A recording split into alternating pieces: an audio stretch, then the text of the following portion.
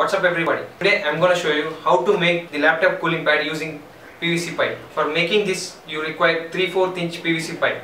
First of all, cut the 3/4 inch PVC pipe into different sizes. The sizes are 1 piece of 11 inches, 2 pieces of 5 inches, 2 pieces of 8 inches, 3 pieces of 3.5 inches and 2 pieces of 1.5 inch. For connecting them you need 6 elbows and 3 3-way connectors and a 5 watts CPU cooling fan and an unused USB cable. Now let's start assembling them. Connect 3-way connector to 5-inch portions of PVC pipe and a 3.5-inch portion.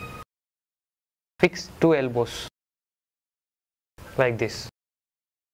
To these 2 elbows, fix 3.5-inch portions of PVC pipe. This forms the bottom part of the laptop pad.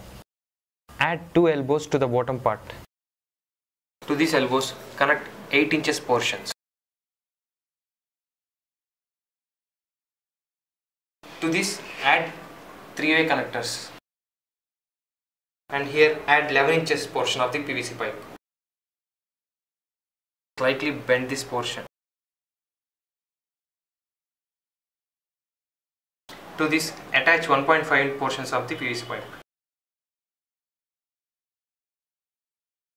And to this, attach elbows.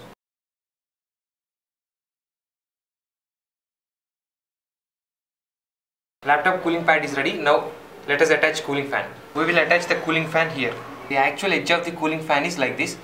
I trimmed this edge to fit into this PVC pipe like this, and I drilled a hole here, and I will connect this cooling fan to this PVC pipe with a bolt and nut. Inside the USB cable you will find 4 wires: white, green, red and black. We need red and black, so I am cutting white. Attach red wire to the red and black wire to the black. Pass this USB wire through the pipe and connect it to the cooling fan like this. Fix this USB fan into the pipe by using a nut.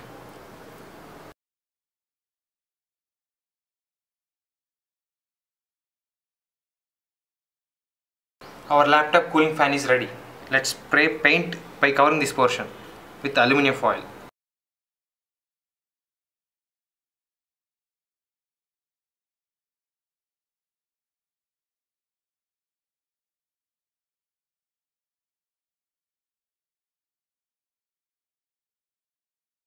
Here is our final output.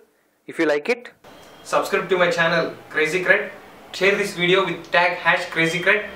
Like my Facebook page KrazyKred. Make it and share it, and thanks for watching. Bye bye.